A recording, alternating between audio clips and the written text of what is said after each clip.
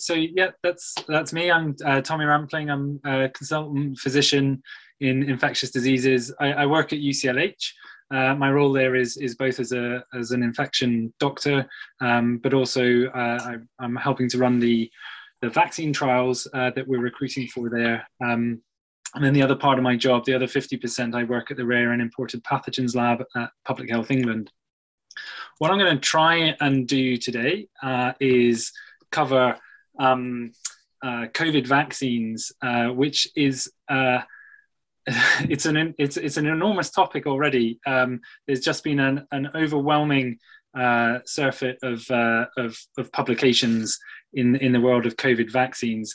I mean, the last year has been horrendously stressful and difficult for an awful lot of us, but it's been a remarkable year for vaccinology, really, and I'm going to try and give you as much of an overview of that as I can. So I'm going to start off by just going over some brief aspects of vaccines and how they work and different types of vaccines and how vaccines are developed, but then focus on the specifics of vaccine technology and how that's been applied in the COVID era. We'll have a short break and maybe an opportunity for some questions, and then try to address some of the maybe more pressing or controversial aspects. So what's the real world impact of COVID vaccines been so far? Aspects around the rare safety signals identified in the post-deployment era, and then some key questions that some of you may have thought about or maybe not, but we'll try and address some of those. And then just one slide on the future and how we can learn from our experience over the last 14 months or so. So vaccines obviously are a fantastic public health intervention, and the concept of vaccination has, well, it's really been around since as far back as maybe the 16th century in China, but really pioneered and brought into the mainstream by Edward Jenner and his work in the late 18th century. Just included these cartoons just to highlight the fact that vaccine hesitancy isn't really necessarily a new problem. My particular favorite is the cartoon on the bottom, which is supposed to represent people worried that they might develop cow-like appendages after being variolated with cowpox, which was obviously the first vaccine that was designed to prevent against smallpox. And vaccines have been responsible for substantial reductions in global health, in global mortality due to diseases. They're one of the most cost-effective public health interventions, and really they are what led to the eradication of smallpox, the only infectious disease that we have successfully eradicated so far, and the near eradication of polio. Vaccines are usually relatively easy to implement, and they have the benefit of both offering direct protection to individuals, but also indirect protection in the form of herd immunity. And there have been a number of vaccine initiatives over the years, designed to improve the access to vaccines amongst various populations, but particularly in low and middle income settings. And there was this amazing paper that was published earlier this year in The Lancet, which looked at 9 or 10 vaccine preventable diseases and the modelled impact over the 30 years since the turn of the millennium, and the number of deaths that they may have averted. And the y-axis here is millions of deaths averted by vaccination. You can see they're estimated to have had a really astounding effect in the number of lives saved. And there's a variety of different types of vaccines which we would consider traditional types of vaccines. So live attenuated vaccines are probably the most basic, where you take a pathogen and it's still alive, it can still reproduce, but it's been attenuated. So it either has lost its disease causing capacity, or its disease causing capacity has been greatly reduced. And there's a few types of live attenuated vaccines, so measles, mumps, rubella, yellow fever, the oral polio vaccine, and the live attenuated influenza vaccine. And these are great because they give you a very broad immune response against the whole pathogen, but they also have their problems in that that they often can't be given to selected populations, particularly those who are heavily immunocompromised, but also sometimes in pregnancy it's problematic. The next most basic is probably the inactivated whole pathogen vaccine. So this is where you take the whole pathogen, such as the whole virus, and then it's inactivated through either heat or chemicals. Examples of those types of vaccines are the inactivated polio, hepatitis A, rabies, Japanese encephalitis, and the tetravalent flu vaccine. Protein subunit vaccines are when you take just a single protein component from the pathogen, and then through various means you prepare it for delivery.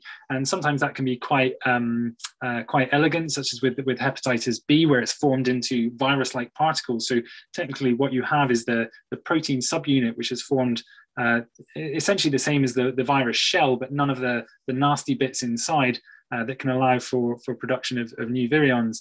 And that's often given alongside an adjuvant, which is a chemical substance that can boost your immune response when the vaccine is given. Polysaccharide vaccines are similar in concept, but usually for bacteria, where you take a polysaccharide component from the bacterial cell wall, and there are vaccines for Haemophilus influenzae and pneumococcus that use that method. And then finally, there's the last traditional type of vaccine is the toxoid-based vaccines, where you essentially give the toxin that the pathogen produces, and your aim there is to neutralize the toxin as opposed to the bacteria itself. How do the vaccines protect through induction of effector immune mechanisms that can either control or neutralize the actual replicating pathogen or inactivate the toxic components that the pathogen generates. But getting to that sort of vaccine-mediated protection is quite a complex challenge, and there's a number of factors that you've got to try and understand what their importance is. So obviously, complete protection is generally considered the optimal aim, but will partial protection be sufficient? Is your vaccine going to cover all possible variations of the pathogen, so all different strains or all different variations, genomic variations? And how long is your vaccine-induced protection going to last? So clearly some vaccine courses give lifelong protection, whereas some require boosters. And historically, vaccines have largely been developed empirically without a very good understanding of how the disease activates the immune system, but also how the vaccine works. But we live in a modern era of molecular medicine, and things are really very different now. So really, we are working from the ground up here. So we're starting with a pathogen that we understand at a genomic level and a deep understanding of the human immune biology. And this allows us for a very different method of vaccine development. And what we're really trying to induce through vaccines is an adaptive immune response. And there's two real main components to that. So the first is the antibody-mediated or humoral protection, which is considered to be the primary mechanism of early protective efficacy for most vaccines. And antibodies are produced by B lymphocytes, so a type of white blood cell. And antibodies are then capable of binding specifically to a pathogen itself or to the toxin, and then exerting their effect by that mechanism. And the key things to think about whilst developing a vaccine is how high do your antibody titers need to be? So how much antibody do you need to produce? But also, how do you maximize the quality of the antibodies? So this concept of avidity and affinity, so how well an antibody binds to its antigenic target, but also, are your antibodies specific to the thing that you're trying to induce antibodies against, or are they likely to be bound to lots of non-specific other antigens and therefore maybe reducing their effect? And then once they've bound, what is their neutralizing capacity going to be? So how well do these antibodies actually work once they've bound to your antigen?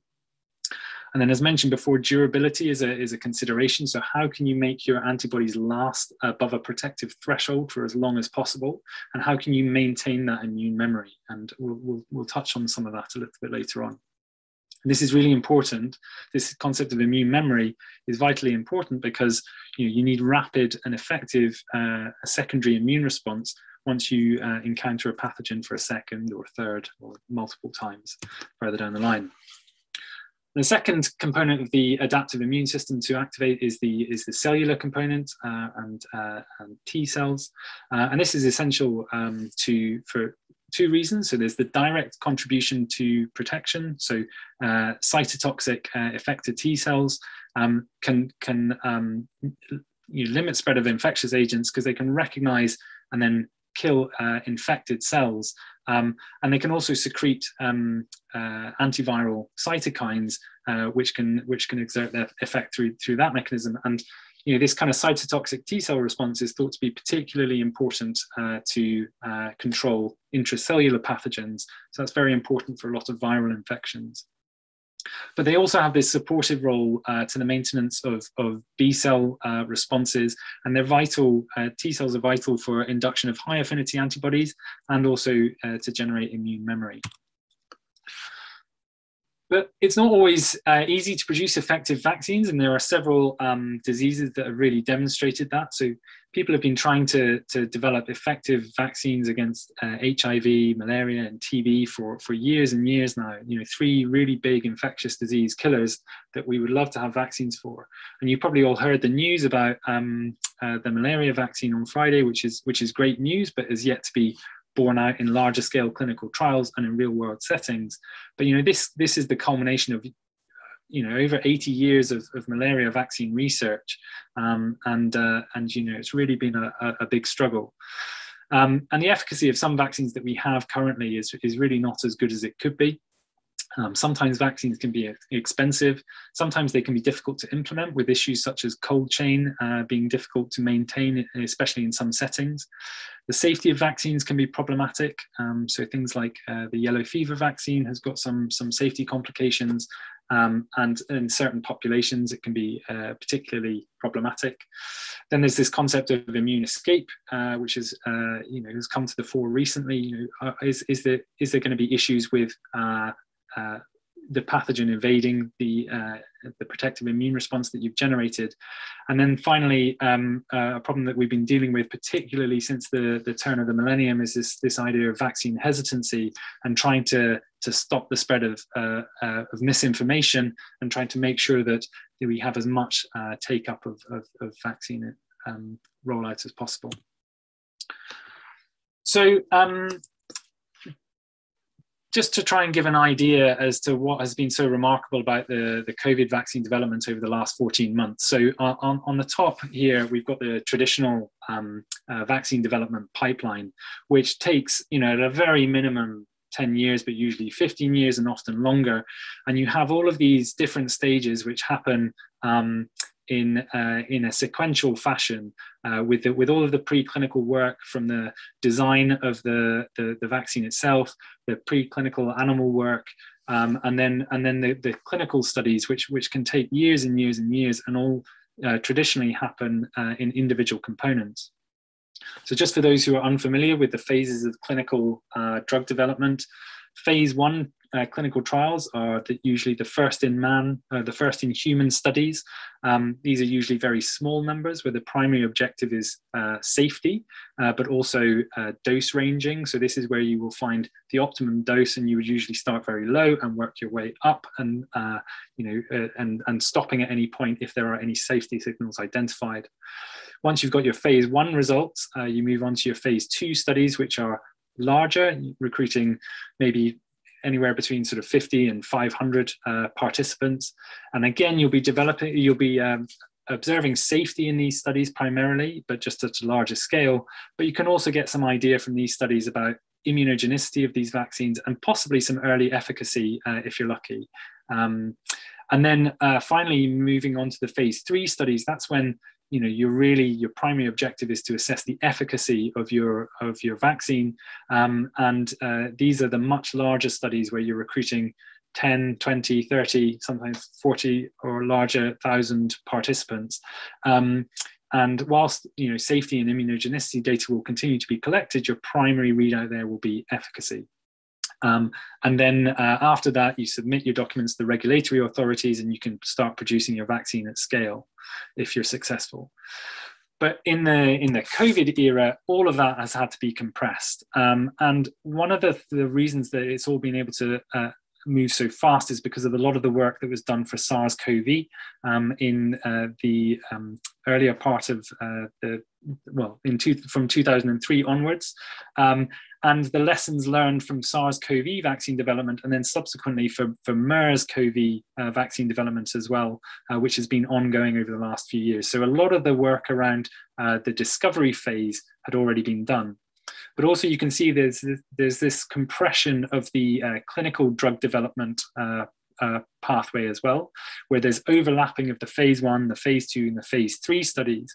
And in parallel, you've got this drug production or vaccine production, which is done at risk. So producing millions and millions of doses of vaccine in parallel to the clinical trial work, in the hope that the vaccines are going to prove safe and efficacious, and then at which point, once you've got that evidence, then you'll be able to say, well, look, we've already got the vaccine ready to go. And then there's this accelerated review by the regulatory authorities, such as the FDA in America, the European Medicines Agency in Europe, and the MHRA in the UK. And that's how this sort of 15-year program can be compressed down to 10 months or so. Which is what we've seen in COVID. So we're going to start talking about the actual COVID vaccine candidates, and the most of the vaccines that I'm going to talk about here are not the traditional types of vaccines that I mentioned previously. So the first type of vaccine I'm going to talk about is the RNA vaccines and mRNA based vaccines. So I'm sure a lot of you in the audience will probably know a lot more about mRNA than I do, but just in case, so it's, mRNA is obviously a nucleic acid, and it's the intermediate step between the translation of protein encoding DNA and actual protein production. And people have been working on the concept of RNA vaccines for a number of years, but there have been a few problems that have held things up. But there have been two major types of RNA vaccines that have potential. So the first is the non-replicating mRNA, which just essentially encode. It's a bit of RNA sequence that encodes the antigen of interest. And then there's this idea of self-amplifying RNA, where your antigen sequence of interest is also fused to some viral replication machinery that allows for the RNA to be amplified intracellularly, and this theoretically would allow for much more abundant protein expression. And there was some fairly critical work in 2005 that demonstrated that if you so one of the problems with RNA is that it's highly immunogenic, and it stimulates the innate immune system when it's administered, and then is very rapidly cleared from the host after vaccination. Whereas DNA had been much more extensively evaluated as a vaccine platform, because it's less likely to get destroyed soon after vaccination.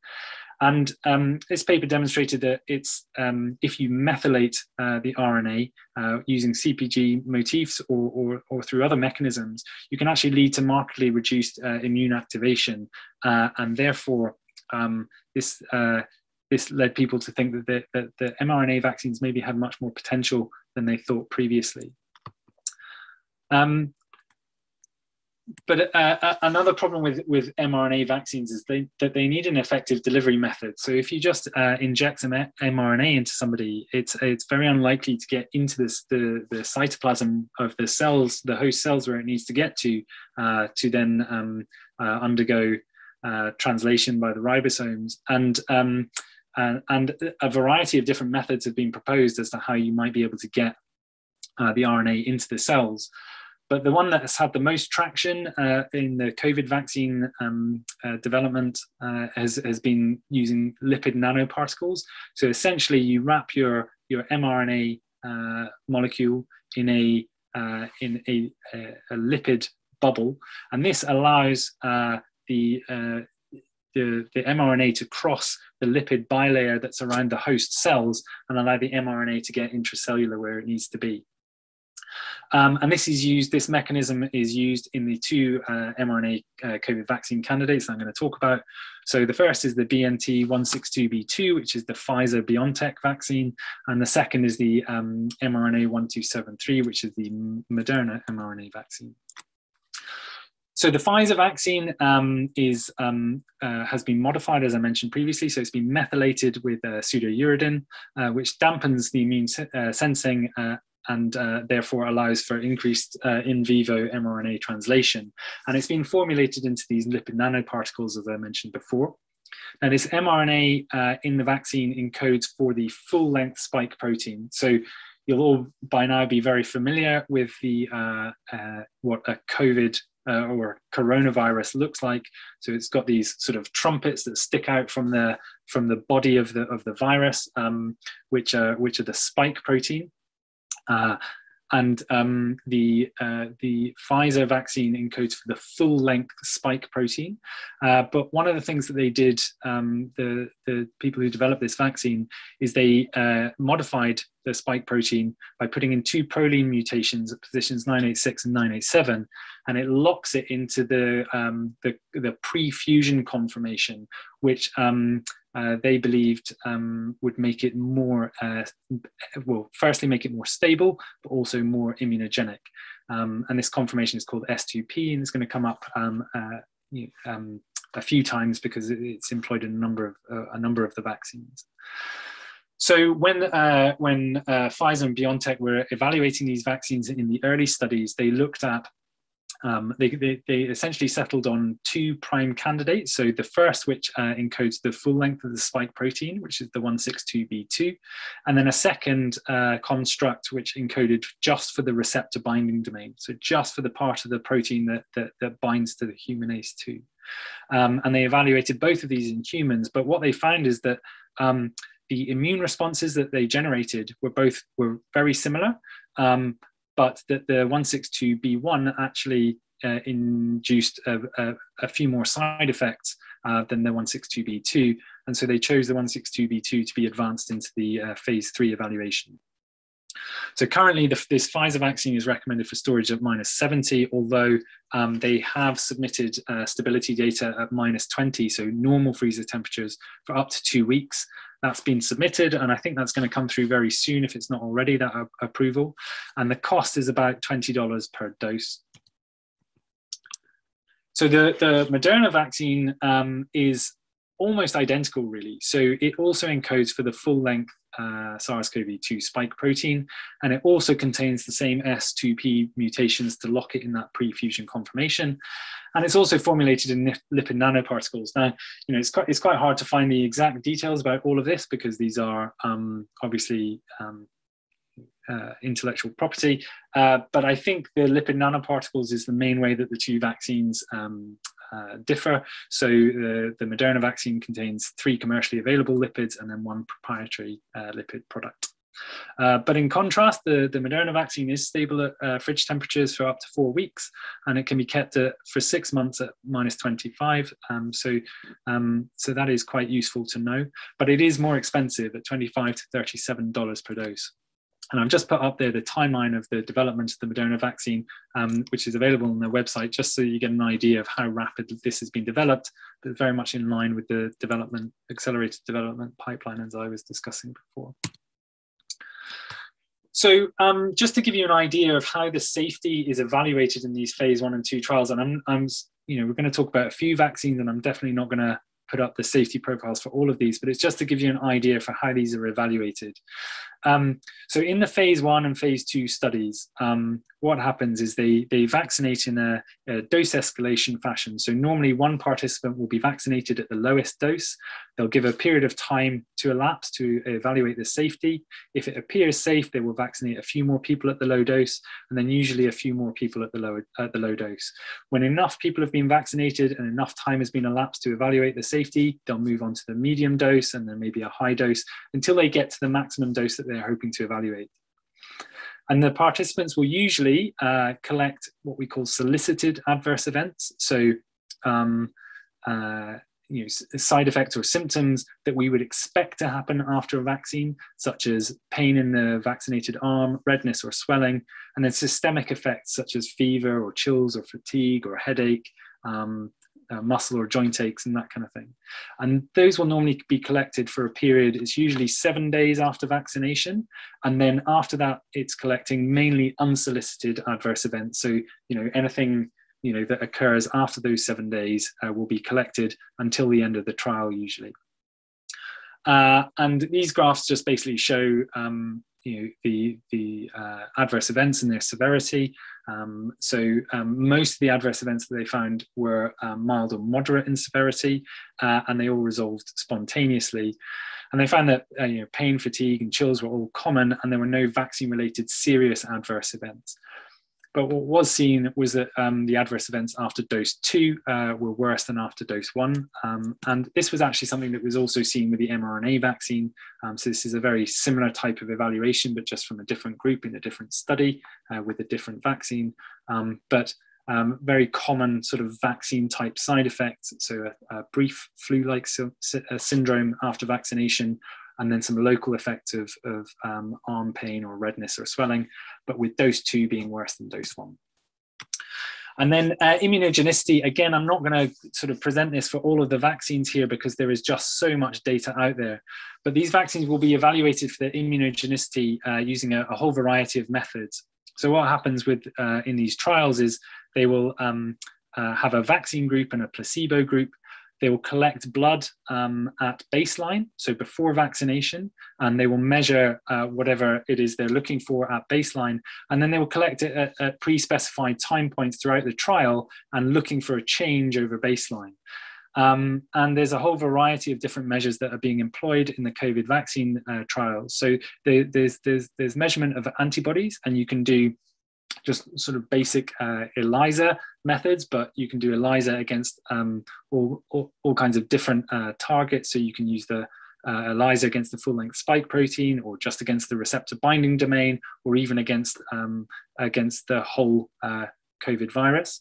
Or you can do neutralization assays. So at the bottom right there is a plaque reduction neutralization assay, where you're looking for actual neutralizing effect of the vaccine recipient's serum on the culture of live virus. And that's considered to be a more, it's probably a closer measure of whether or not the vaccine is likely to be effective in real life, but it is more costly and more time consuming.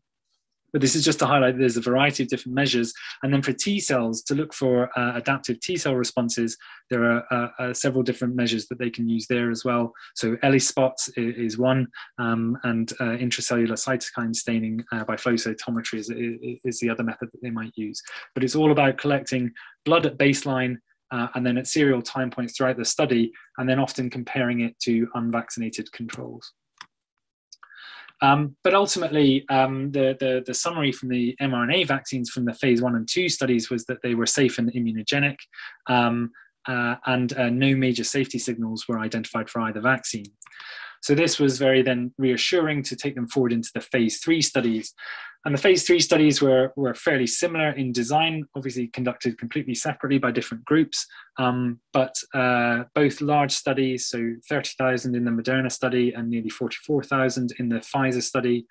And the gold standard of drug trials is to be randomized. So you're randomized to either receive the investigational product or either a placebo or a comparator vaccine. And in these studies, they were randomized 1-to-1.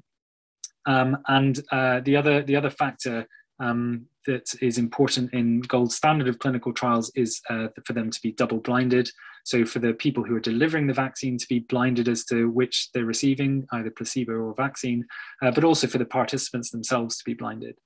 And the primary endpoint for both of these studies was COVID illness, so PCR confirmed COVID illness, which was following a visit that was triggered by symptoms. So this is symptomatic COVID illness.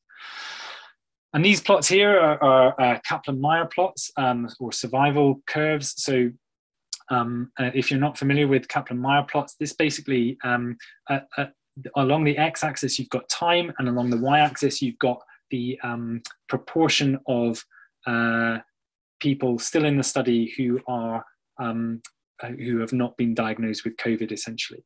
And what you see here is that up until about day 12 or 13, the curves are perfectly in sync.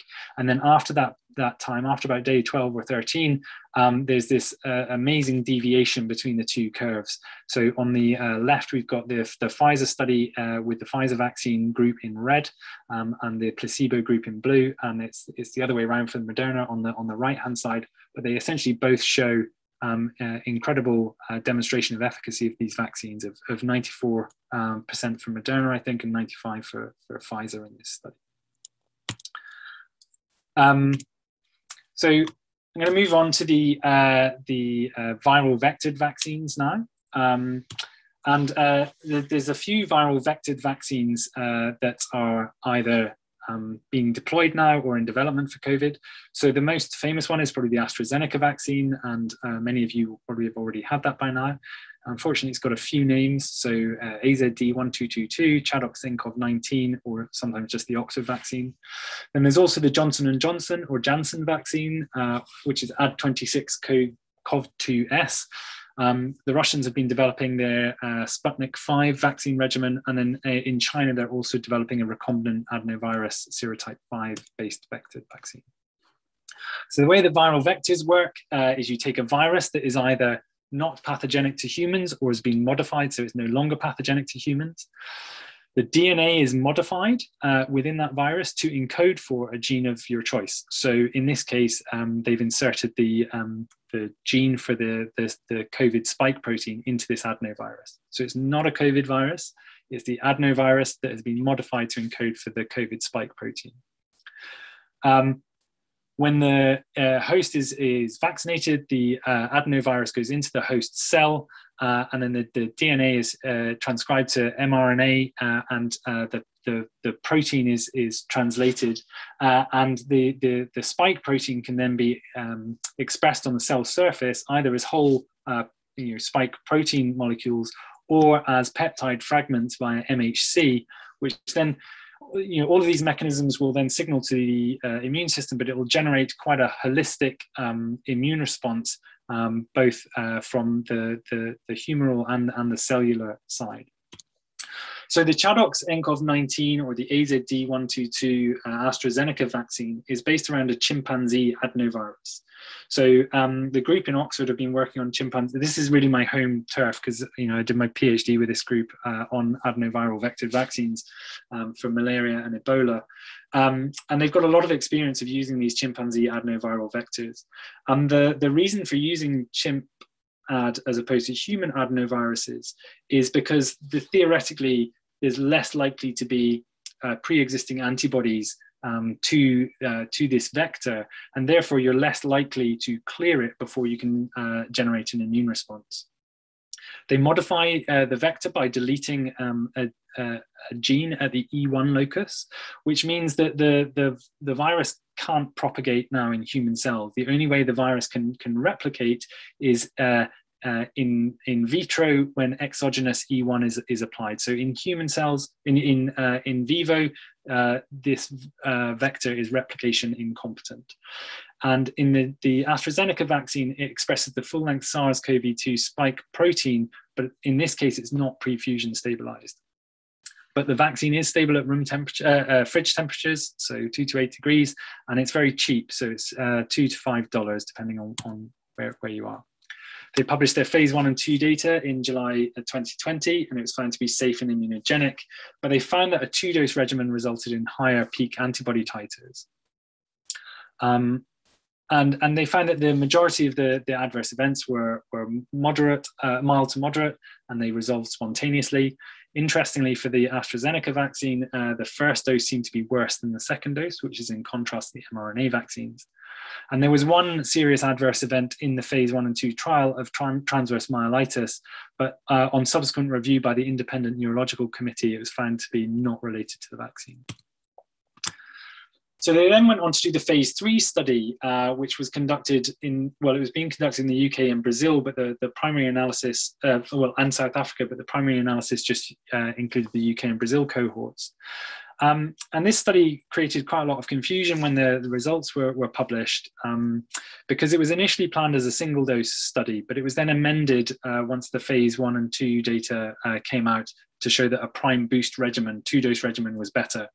And this is, an effect of when you're concertinaing your clinical drug development phases. That kind of data is going to emerge whilst you're already got your trial underway. And so a second dose was introduced into this study, but it meant that there was a variable prime boost interval of anywhere between 4 and 12 weeks. And there was also this issue with vaccine dose calibration when it was manufactured, which resulted in a proportion of participants, about 25% of participants receiving a low dose for their first dose. This was subsequently corrected so that the remaining 3/4 received 2 standard doses. But again, this led to a bit of confusion when the results came out, because the paper was published with lots of different subgroup analyses, depending on the prime boost interval, those who'd only had 1 dose, those who'd had a low dose followed by a standard dose. But the upshot of it all was there was efficacy seen in all groups.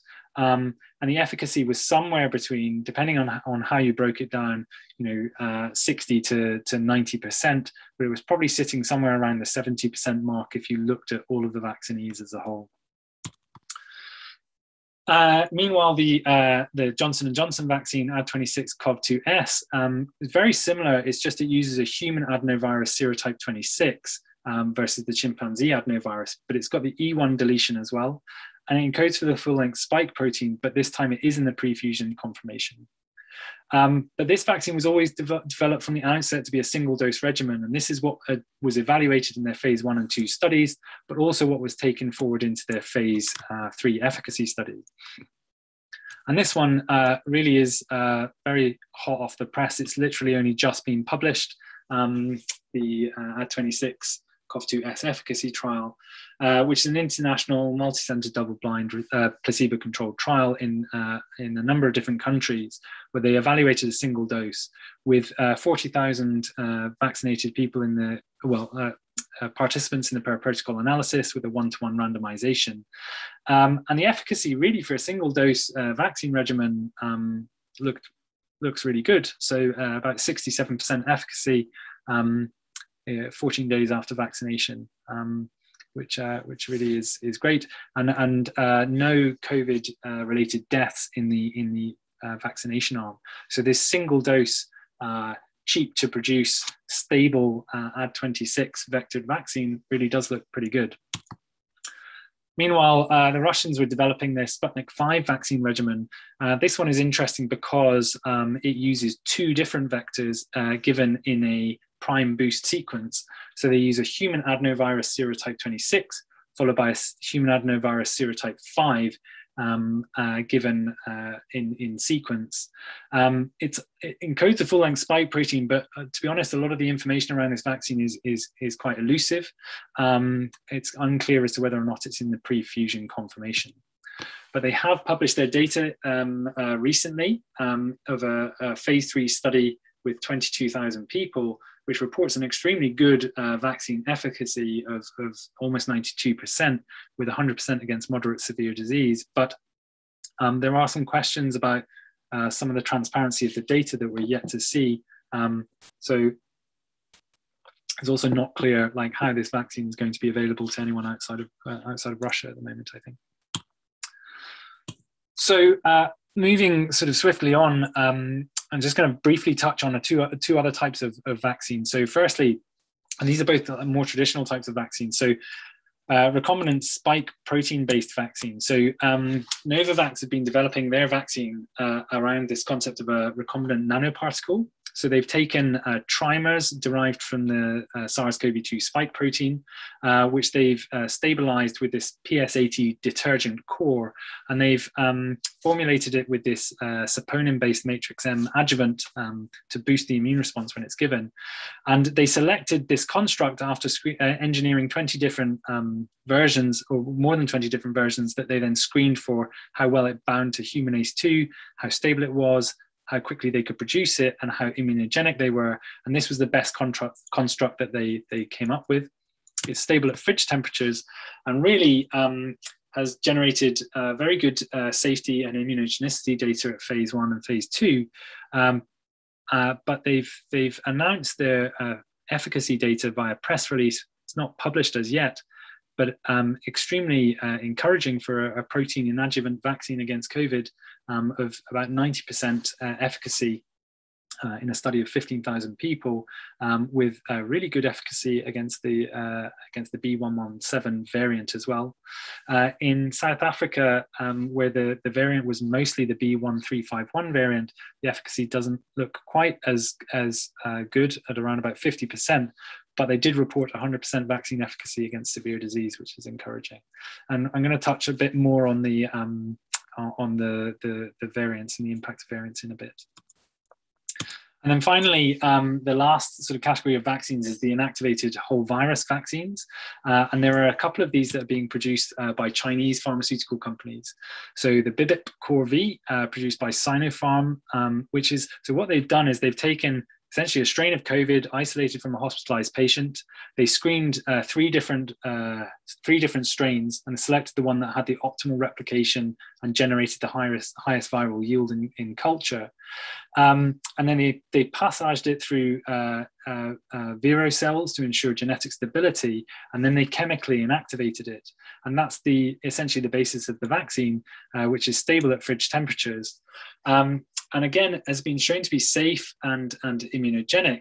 And they have reported a vaccine efficacy of between 79 and 86% in a phase 3 study in China and the United Arab Emirates. But unfortunately, there's no detailed efficacy results available and no paper to scrutinize. But it's also being evaluated in Egypt, Jordan, and Peru. If this efficacy result is true and holds up to scrutiny, then that really is very encouraging. And this vaccine has already been approved for use in a number of different countries. Very, very similar is this CoronaVac, which is produced by a company called Sinovac. Very, very similar production method to the other Chinese vaccine. And the efficacy reports are very variable depending on where it's been studied and the region.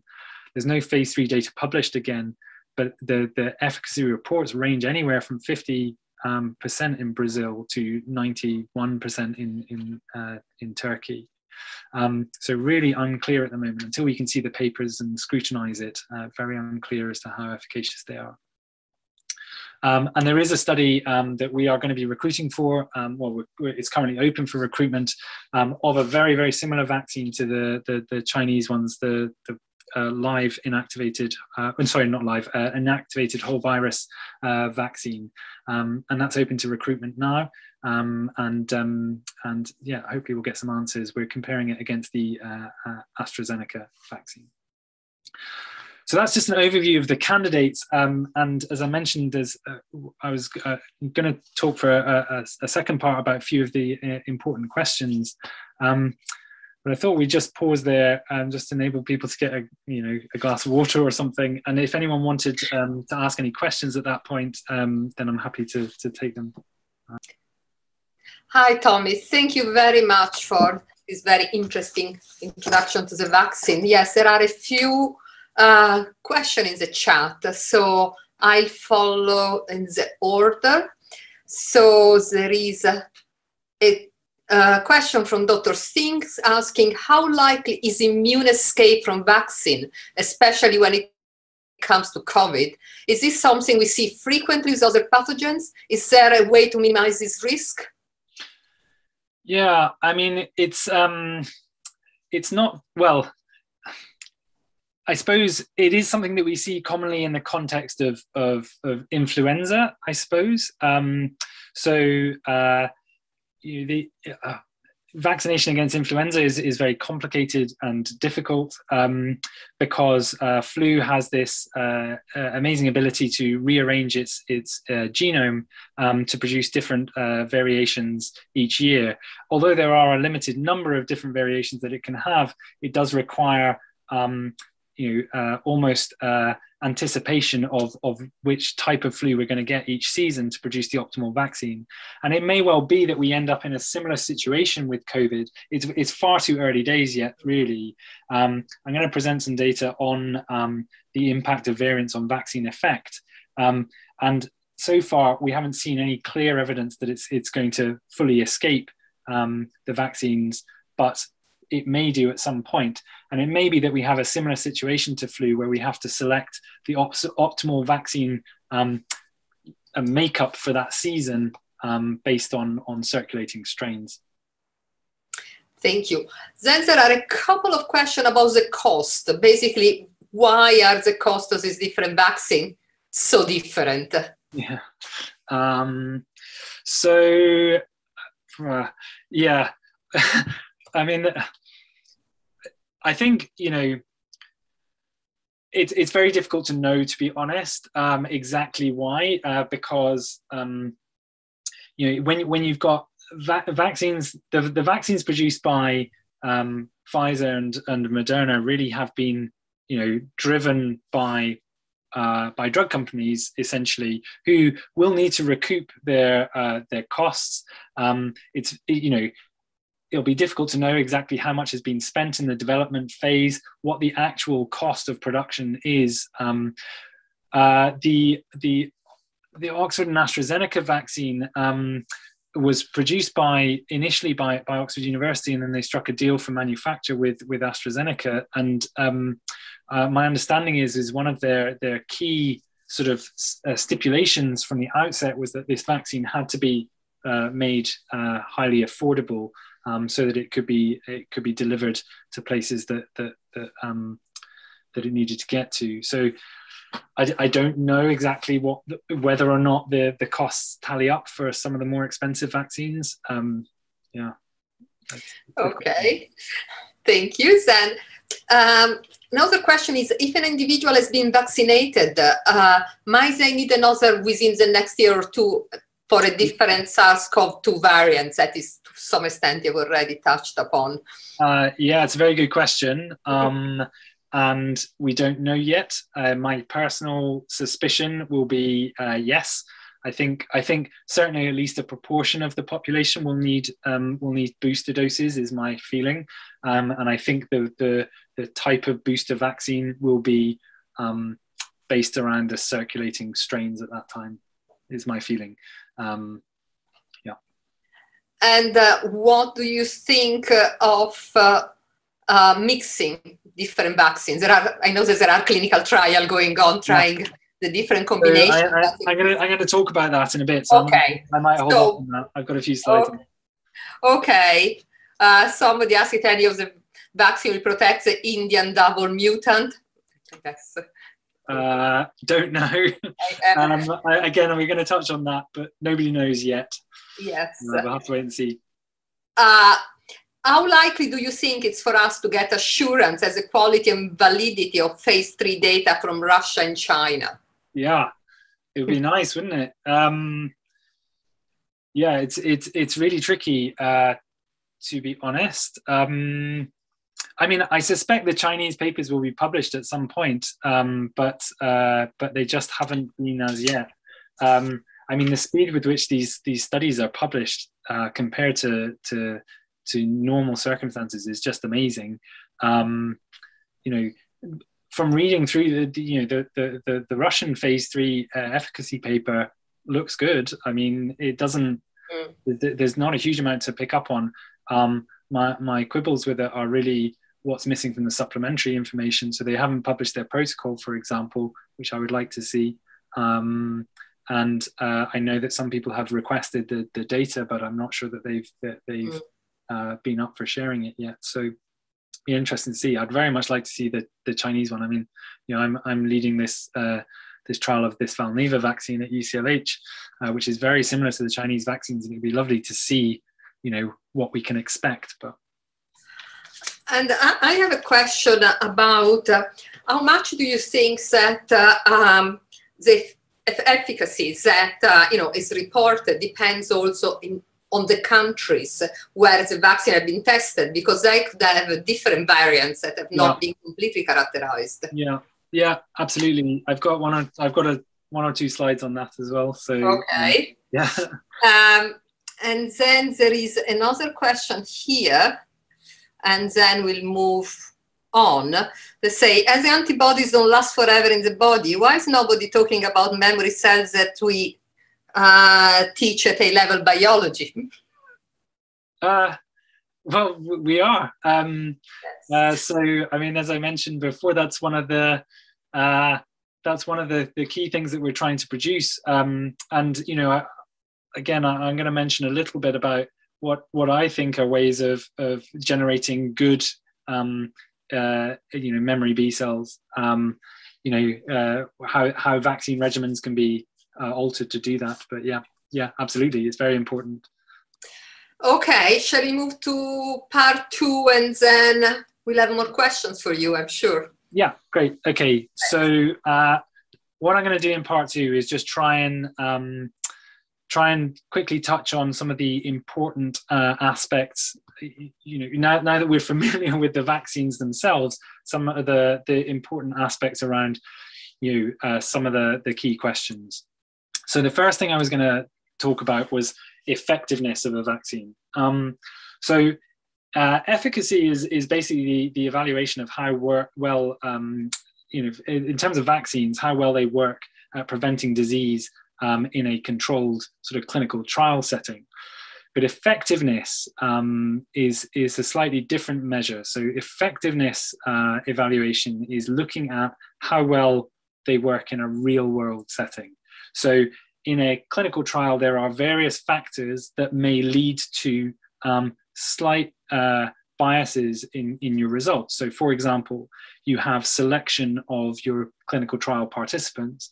You also have lots of follow-up in your clinical trial. So you may pick up on sort of adverse health issues that you may not pick up on if this was just delivered as part of a vaccine delivery program. So effectiveness is all about monitoring how well they're working in the real world. And this paper in the New England Journal, which was out earlier this year, really was the first sort of data that gives us some reassurance about the vaccines working in a real world setting. So this is a study from the population in Israel. Now, Israel had an extremely rapid vaccination campaign. They secured an awful lot of doses of the Pfizer 162b2 vaccine, and they started their vaccination campaign in December 2020. Whereas you can see in the epidemic curve up in the top left, top right, they really were on the upstroke of a pretty severe wave of COVID. And what they've done in this effectiveness study is they've compared the unvaccinated people with those people who are vaccinated. So, and the evaluation here is all about the time that you spend as an unvaccinated person. So as soon as you become vaccinated, then you can no longer be evaluated in that group. And they've matched vaccinated people one-to-one with unvaccinated controls. And what they have demonstrated very neatly is that vaccine efficacy as measured, or vaccine effectiveness as measured 7 days or more after the second dose of vaccine was 94%, which is amazing, and very much ties in with the efficacy that was seen in the trial. The one thing that was notably different in this study is that they saw the deviation in those survival curves in the Kaplan-Meier plot at around day 18, but otherwise really matched very closely what they saw in the efficacy trials, which is fantastic. The other thing that they did in this study, which hadn't been done in the efficacy trials, was looked at whether or not the vaccines could protect against asymptomatic COVID infection, which obviously is quite an important question if you're looking to get on top of transmission as well as just disease. Now, that whilst they didn't specifically measure asymptomatic COVID infection in this study, they used a proxy, which was basically if they had COVID infection but didn't have documented symptoms. So they took the absence of documented symptoms as being a proxy for asymptomatic infection. And really reassuringly, they saw that if you looked at that measurement endpoint at day 7 or more after their second vaccination, the protection against asymptomatic infection using this proxy measure was 90%, which is brilliant. This has also been looked at in the UK. So the SIREN study is a large healthcare worker study, which is primarily being run by Public Health England. And they've looked at this large cohort of healthcare workers and shown that the efficacy, the effectiveness in this group is 86% measured at 7 days or more after dose 2. And again, this is for the Pfizer vaccine. Interestingly, they looked at vaccine uptake and vaccine coverage against different groups as well within this healthcare worker cohort, and they found that there was lower vaccine coverage in the groups that are listed there. So female, gender, the younger age group, non-white ethnicity, and different occupations, and also in people who lived in deprived neighborhoods, which is some of those groups, unfortunately, was what was expected, but it's also disappointing. So a lot of vaccine campaigns have really got to be targeted at those more vulnerable groups who are less likely to take up the vaccine. So, Patricia, coming to your question about the about different countries and variants, one of the very interesting places to look at, in contrast to Israel, is Chile at the moment. So they've got a population of around 19 million people, and they've vaccinated a very large proportion of those. So 12 million people have been vaccinated.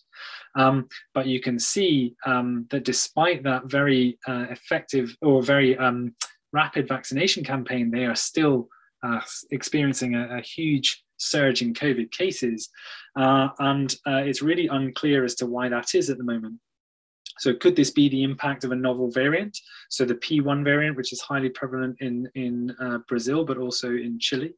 There is some argument that maybe that, the government have come under criticism for relaxing their coronavirus restrictions a bit too fast. But also, is there an issue with the vaccine that they're deploying? So the majority of the vaccine that they're deploying have been Coronavac, so the inactivated whole virus, Chinese vaccine. And the efficacy of that vaccine, when that was announced when it was evaluated in Brazil, was only 50%. And there has been a study in Chile which suggests that after one dose, the vaccine efficacy of the efficacy of that vaccine locally is only 3%. So it's really not clear as to why things are so bad in Chile at the moment, but it is slightly concerning for a number of reasons. Okay, so the other thing that you look at after a vaccine has been deployed is you continue to evaluate the safety. So in the UK, we have this yellow card system, which is run by the MHRA. So anyone can submit a yellow card if they experience a side effect that they think is related to the COVID vaccine, and this is then monitored continuously.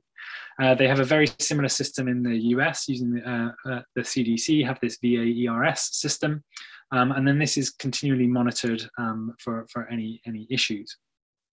And the first thing that came up in the post-deployment evaluation was this risk of serious allergic reactions. So a few people who are very early on in the deployment of the Pfizer and Moderna vaccines experienced the most severe type of allergic reaction, so anaphylaxis. And it led to recommendations being very rapidly put out that people who had a history of multiple severe or unexplained severe allergic reactions should maybe hold off getting vaccinated with these vaccines until further information was accrued. But it turns out that when they looked in this study of over 17 million doses of Pfizer and Moderna vaccines, only 66 cases of anaphylaxis were reported.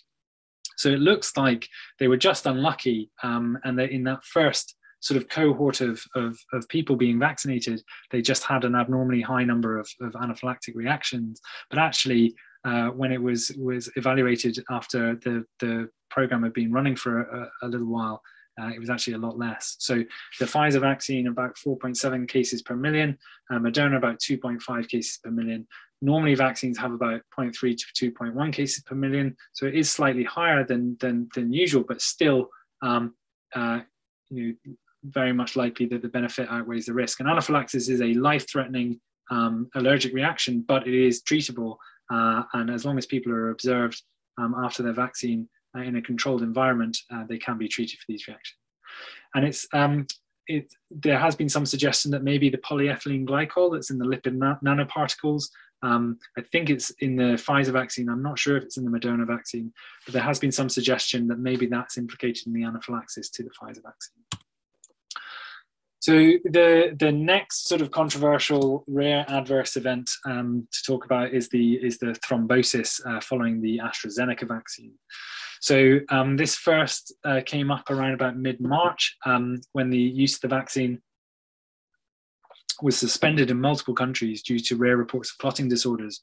And at that time, there have been only 37 cases out of 17 million vaccinations.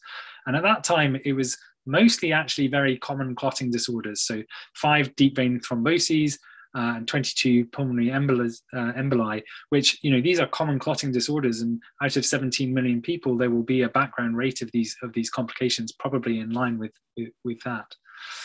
But then subsequent to that, these reports of a rare and serious clotting disorder, often characterized by the presence of low platelet count or thrombocytopenia, started to emerge. And several of these patients presenting with cerebral venous sinus thrombosis. And following an evaluation of these cases, they estimated that the risk was about 5 per million vaccinated individuals of this thrombosis with thrombocytopenia syndrome.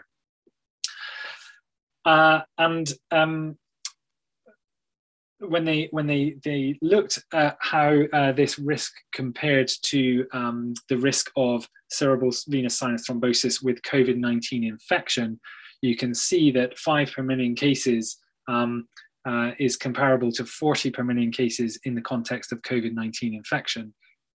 And actually, it looks like there are some cases that follow the mRNA vaccination too, possibly up to sort of 4 per million vaccinated people.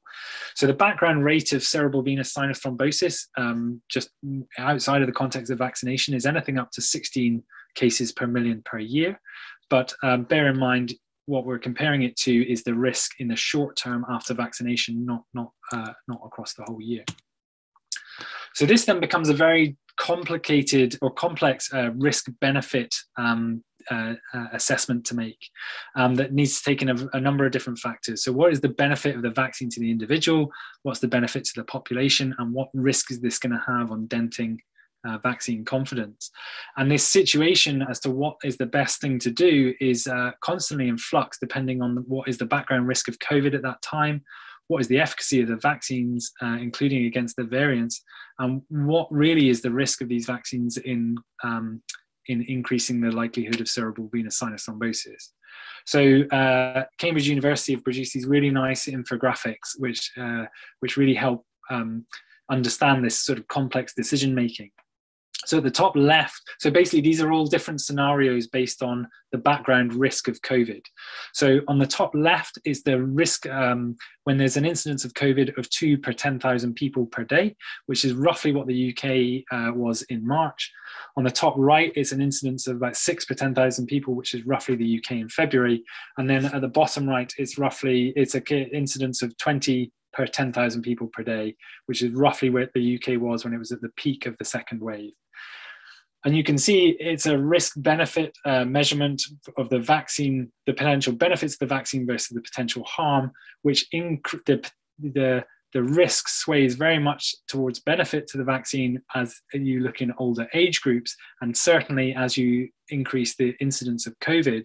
But when you get down to the level that we're at the moment, you're just edging it in terms of the potential harm from the vaccine versus the potential benefit in the group that are under 30, which is why the Joint Committee on Vaccines and Immunisations have taken the decision that, you know, those people who are under 30 should probably not be vaccinated using the AstraZeneca vaccine until either information changes and we get an updated idea as to what the risk really is, or we get a change in the background rates of COVID. So if the background rate of COVID goes up, then it may well be that the JCVI then reverses that recommendation and says, actually, in the current situation, it probably is worth being vaccinated.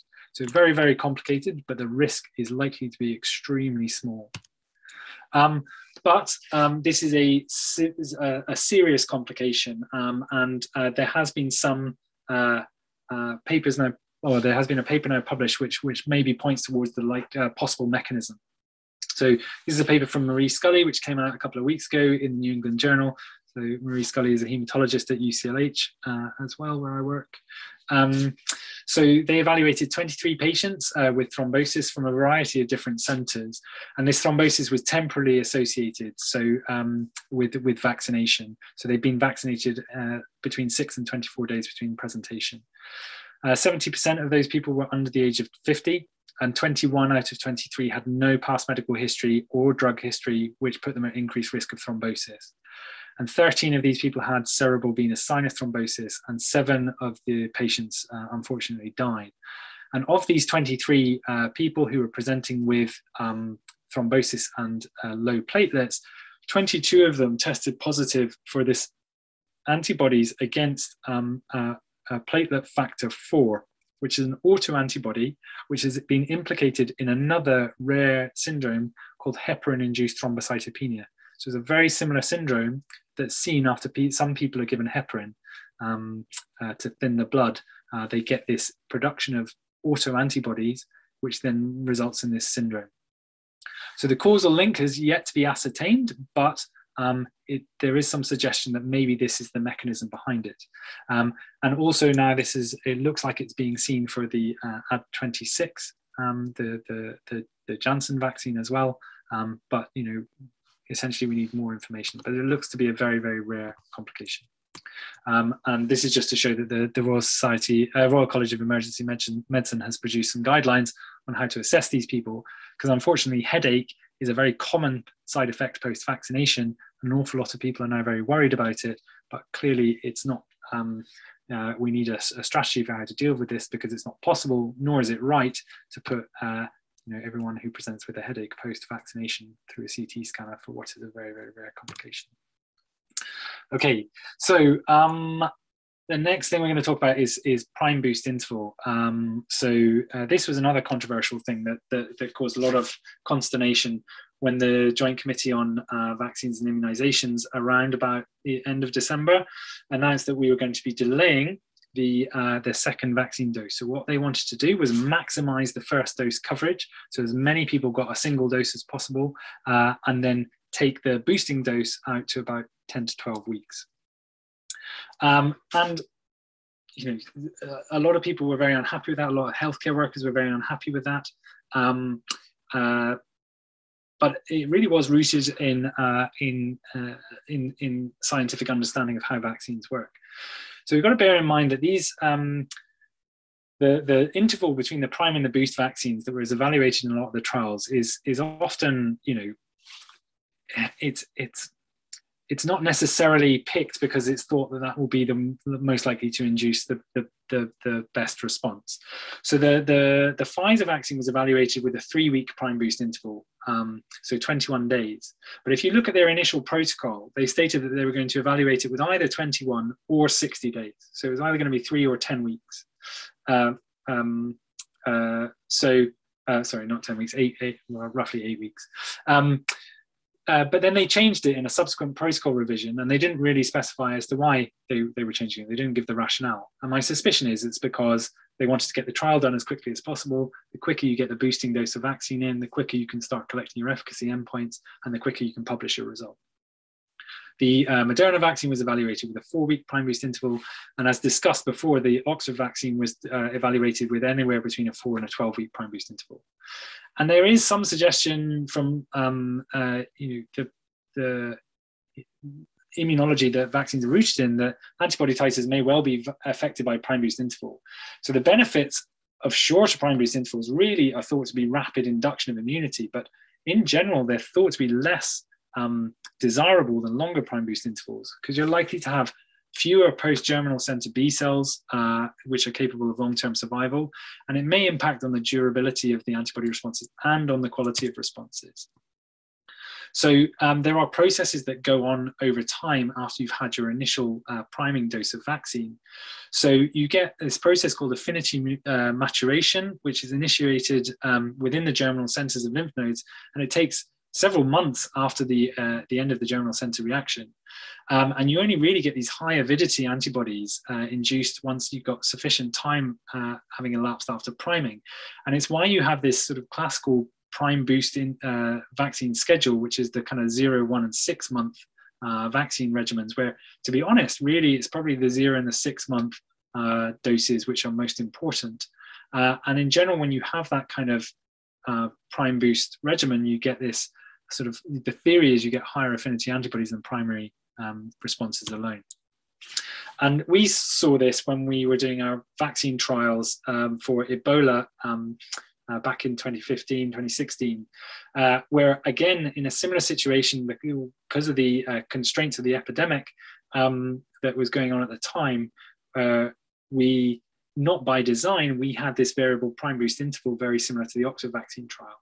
And what we actually saw in our study is that we saw a correlation between prime boost interval and antibody responses. So the longer the prime boost interval, the higher the antibody responses.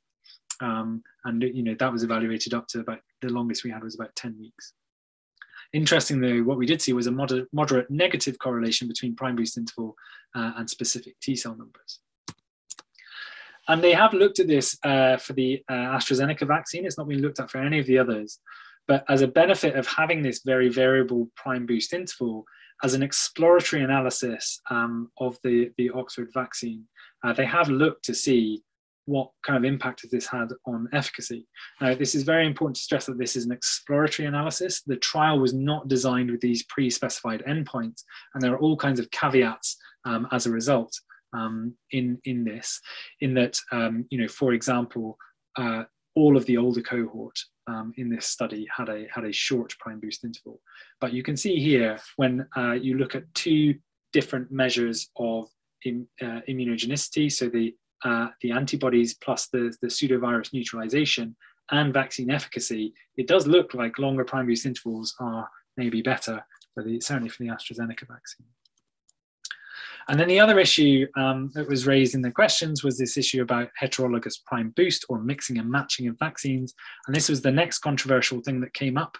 So when they published, so the Green Book on Vaccination is basically the Bible for vaccine delivery. It's got all of the vaccines that are in the UK, that are available in the UK, and it tells you how to deploy them. And when it came out in December for the COVID vaccines, it had this clause in it which says, for individuals who started the schedule and who attend for vaccination at a site where the same vaccine is not available, or if the first product received is unknown, it is reasonable to offer one dose of the locally available product to complete the schedule. So again, this caused a lot of consternation that people were going to be getting mixed and matched with vaccines. It was never really the intention. It was just, if you were at site to have your boost of the vaccine and the other one wasn't available, you have what is available. But there are, again, reasons to believe that this concept of heterologous prime boost may lead to, may actually be preferable. And, my personal suspicion is that it's unlikely to be detrimental, but we have to do the studies to see. So we, again, in Oxford, have evaluated this concept of heterologous prime boost for a number of different pathogens. And particularly, most recently, again, we saw it with Ebola. And this study here is data from a challenge study in non-human primates, so in macaques, where they primed and boosted the macaques either with the same vaccine or primed and boosted with a different vaccine. And as you can see, 100% of the macaques, when they then challenged them with Ebola later on, were protected versus only 25 or 33% if they had the same vaccine. Obviously, this is a very, very small studies, and they're in non-human primates, but it's interesting. It's an interesting hint that heterologous prime boost might be the way forward.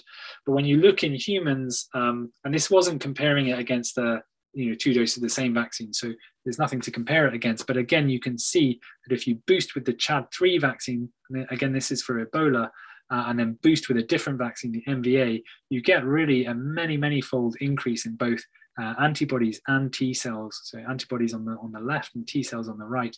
You get several-fold increase in the titers of both of these.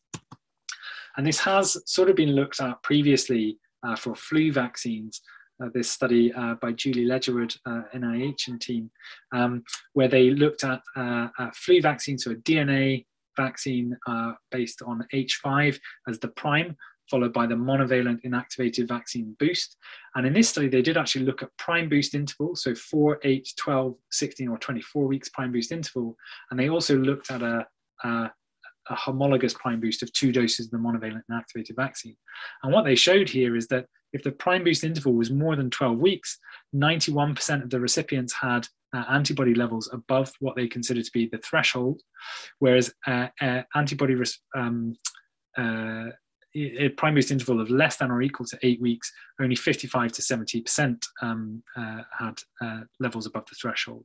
So suggesting again that longer prime boost intervals were better. But then when they also compared it with 2 doses of just the monovalent inactivated vaccine, only 44%, which suggests also that this mixing and matching might be beneficial.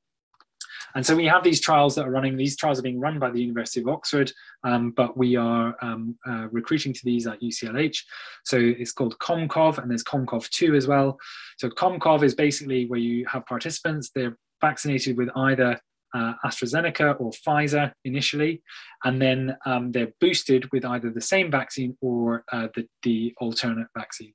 And in this study, we're looking at both the effect of mixing and matching the vaccines, but also what is the effect that having of the prime boost interval. So some people are being boosted at 4 weeks, and some people are being boosted at 12 weeks.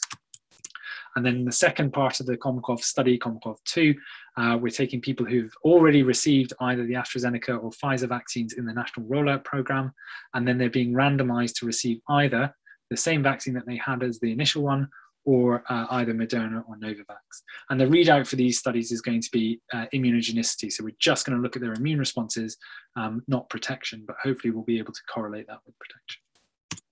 Okay, so on the home straight, we're just finally going to very briefly talk about variants of concern. So I've nicked this graph from Duncan Robertson, who is regularly tweeting these updates, but they're very useful and slightly scary because they give you an idea as to what's happening with the variants of concern in the UK. This doesn't have the B117 or Kent variant on it. It's only got the B117 when it's also got the E484K mutation. So you can see the light blue at the bottom there is the B1617 variant that's currently causing a lot of problems in India. And as you can see, the South African variant, we've got quite a few cases in the country as well. COVID is a beta coronavirus, which has got this, for an RNA virus, it's got a very large genome, but it's got this unique proofreading mechanism that actually means that the number of mutations is actually fairly low. So nucleotide substitution at about 1 × 10⁻³ substitutions per year, which is comparable to the rate observed for Ebola during the West African epidemic. So it's a relatively slow rate of mutation. But there have been a number of quite key variants that have been picked up, with the majority of key mutations appearing in the receptor binding domain, so the bit of the spike protein that binds to the human angiotensin converting enzyme 2 receptor. So notable mutations in these domains include the N501 position and the E484. These are mutations that are seen in some of the emerging variants that are thought to be linked to increased transmissibility, and it's slightly unclear at the moment as to how they're linked to increased virulence of the virus. So this is just a table just that summarizes the variants. It's quite difficult not to call them by the place that they were identified. We're not really supposed to do that, but unfortunately the other names are not very catchy. But B117 is what's commonly referred to as the Kent variant, B1351 from South Africa, P1 in Brazil, and then the B617 in India. And there has been some work to look at what the effect of these might be on vaccine on the effectiveness of the efficacy of the vaccines. So the Oxford AstraZeneca vaccine, they've done an exploratory analysis in their phase 3 study against the B117 or Kent variant. And although when you look at the immunogenicity, they've seen about a 9-fold lower neutralizing antibody titers against B117 versus non-B117. Actually, when you do an exploratory look at the efficacy, it still looks like the efficacy is about 70% against B117, which is very reassuring, compared to about 81.5 against non-B117 lineages. So interesting sort of hints maybe as to the immune mechanism of the AstraZeneca vaccine, that you can get a 9-fold lower neutralizing antibody titer, but still retain the efficacy. Slightly different picture if you look at against the South African or B1351 variant. And this is a very small study, and they've only looked at efficacy against mild to moderate COVID. So there were no cases of severe COVID, so they were unable to have a look at that. And the numbers are very small. But unfortunately, in this small study, it didn't look like there was any effect of the AstraZeneca vaccine. So vaccine efficacy of 10.4%, but the confidence interval very clearly crosses 0, so no statistically significant effect of the AstraZeneca vaccine against the South African variant. However, we've got no idea whether or not it protects against severe disease and or death, and one would very much hope that it does. On the other hand, they have looked at the Janssen vaccine against the South African variant, and they've published on their efficacy of 52% and 64% at 28 days post vaccination against moderate to severe COVID. So again, this is a slightly different endpoint to the AstraZeneca vaccine, but reassuring that it does seem to be some efficacy of the single dose Janssen vaccine, which has a very similar mechanism to AstraZeneca against severe disease in South Africa. The Pfizer and Moderna vaccines, we haven't seen any actual efficacy data specifically against variants, but they have published some immunogenicity data. It does look like that there's still very good immunogenicity against B117, B1351 and P1, the Brazilian variant, but we don't know what the impact this has on efficacy. And likewise, the Chinese vaccines, Bibip-Corv and CoronaVac, retain good neutralizing activity against B117, but reduced activity against B1351. And again, we've got no idea what impact this might have on the efficacy as yet. So that's just to remind the emerging variants. I'm just going to wrap up now with a just very quick slide on, what can we learn from the COVID vaccine experience and to inform future pandemic threats. So, I think it's been a clear demonstration that the way forward is to harness existing flexible vaccine platforms to really accelerate vaccine development in the event of new pandemic threats.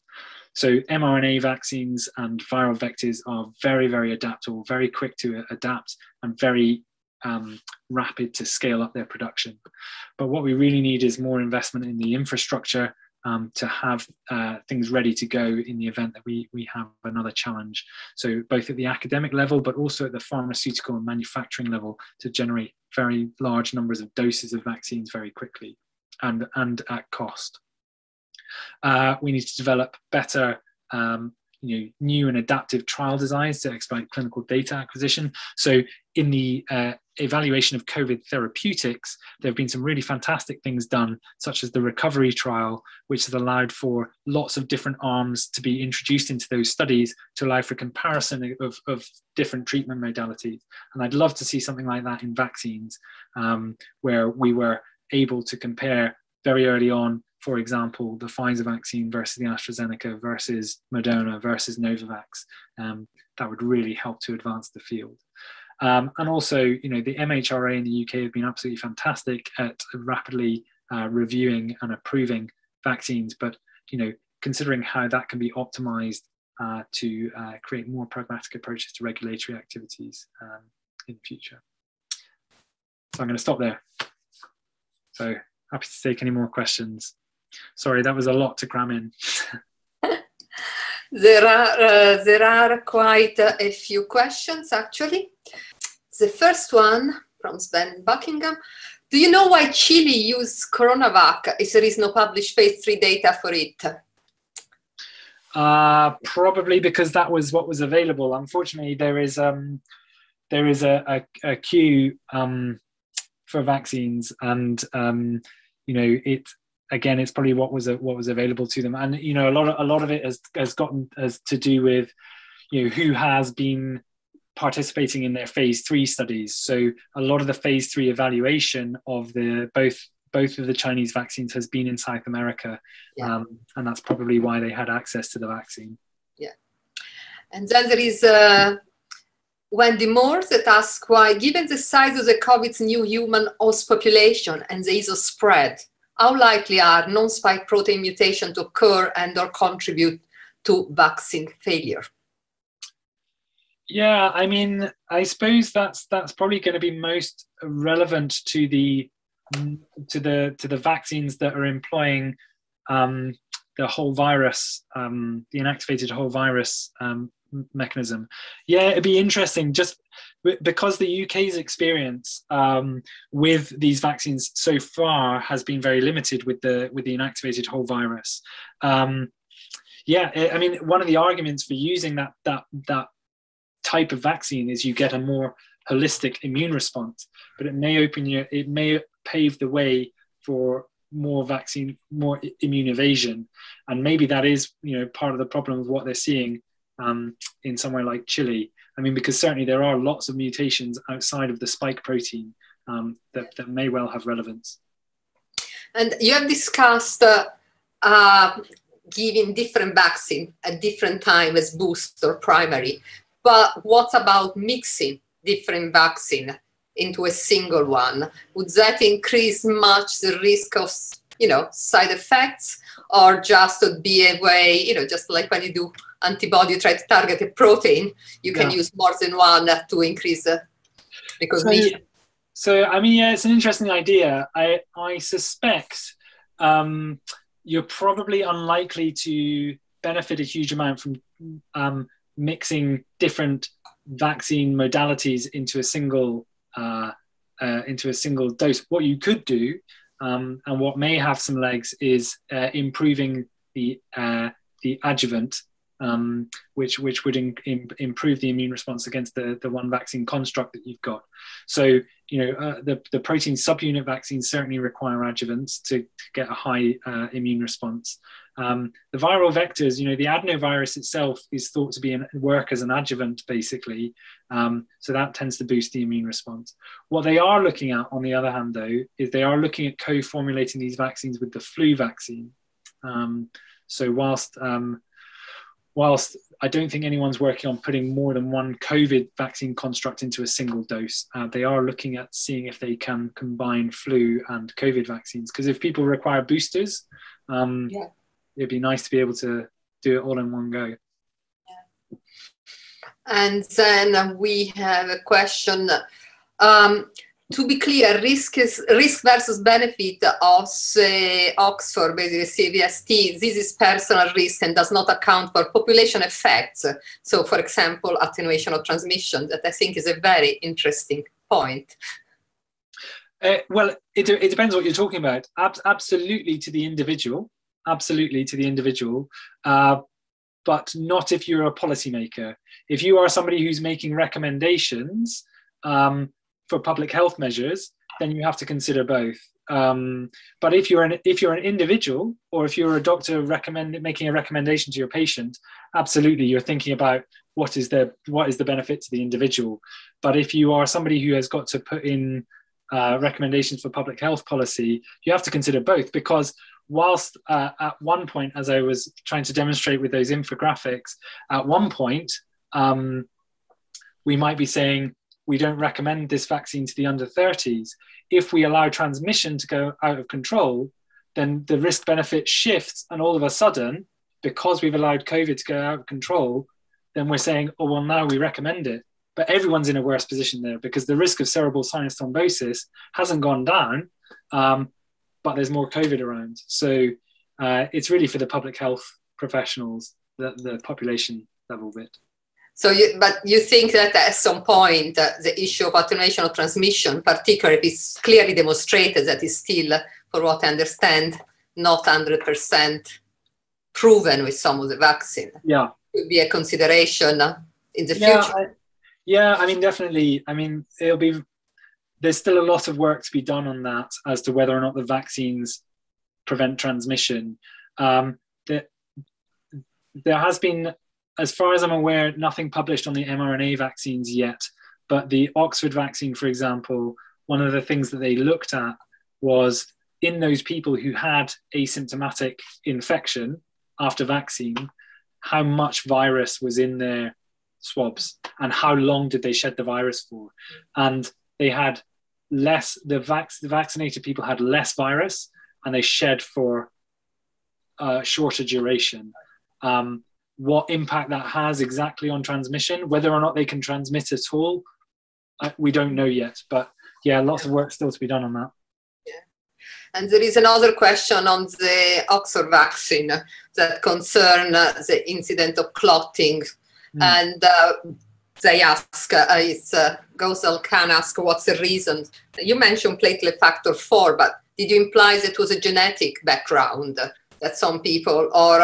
Yeah, so again, it's very, very early days. And the numbers are probably too small at the moment. A number of cases are probably too small to make any large inferences or to have any clear pointers. Certainly, female gender does seem to be it does seem to be a risk factor.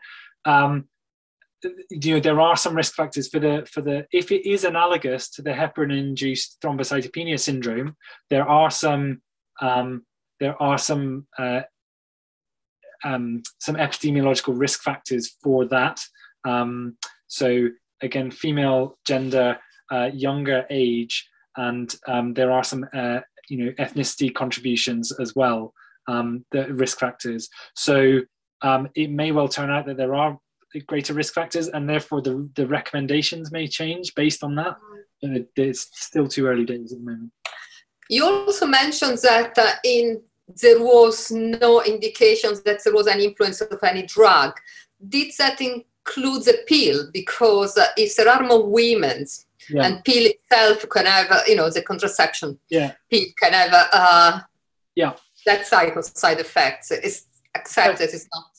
Yeah, definitely. So, I mean, that was just in the the paper by Marie Scully. There was I think there was only one patient in that group who was on the combined oral contraceptive pill.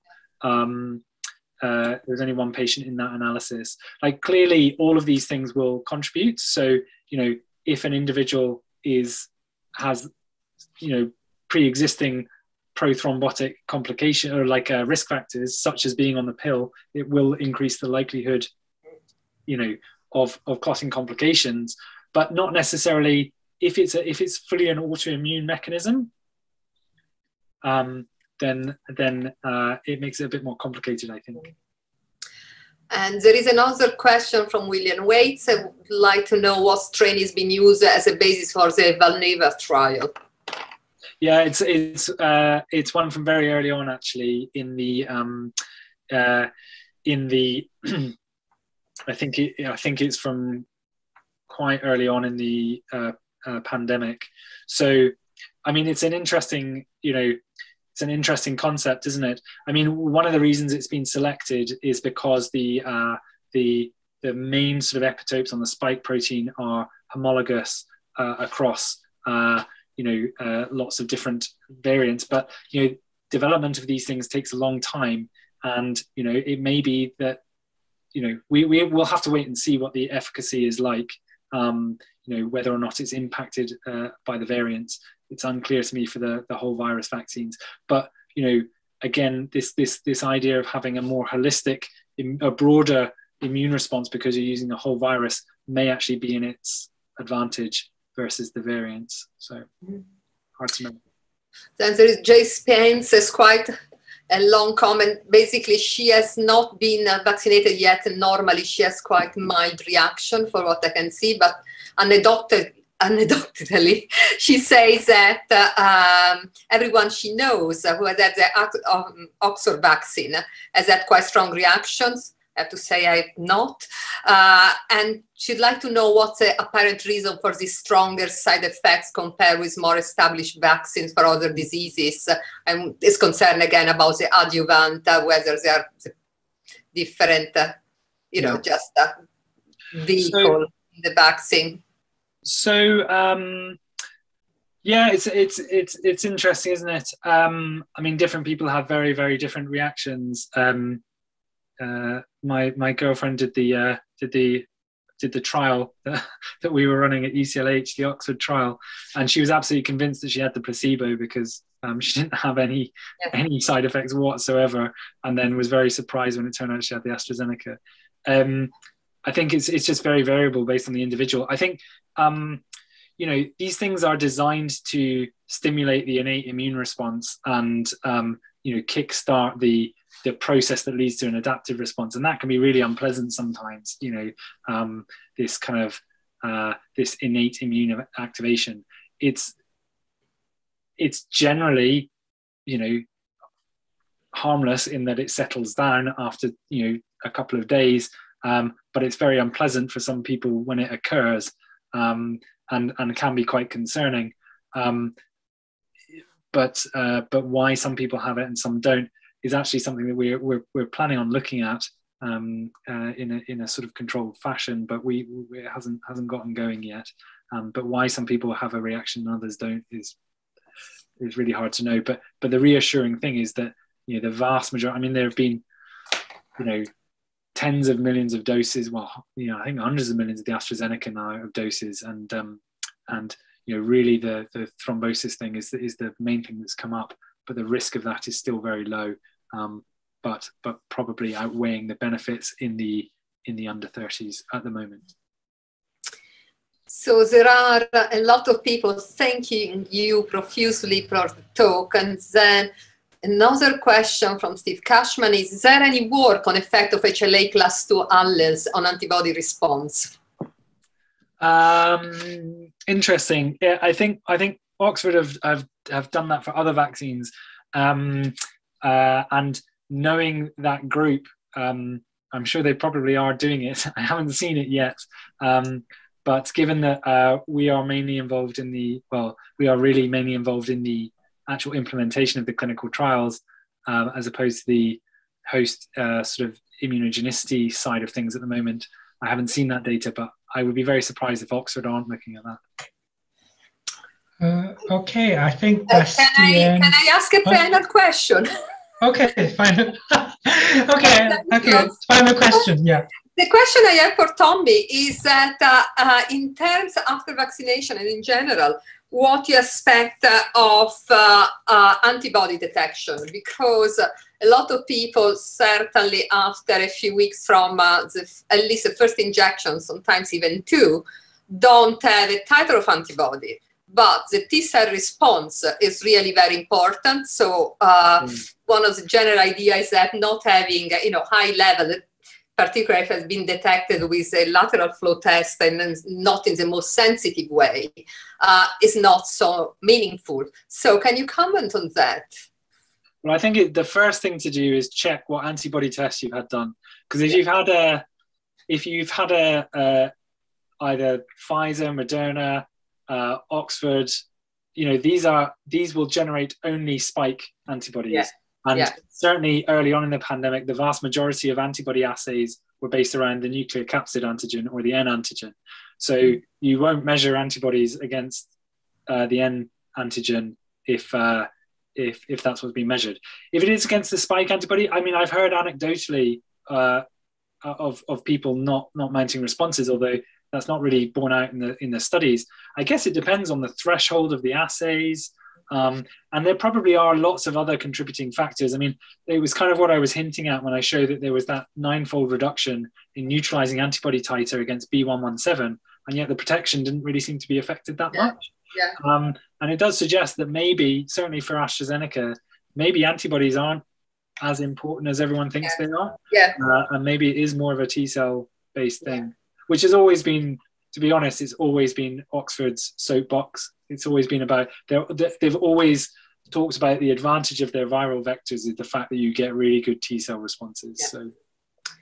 Fantastic. Okay. Thank you very much. I'll pass on the microphone, if you can say so, to you.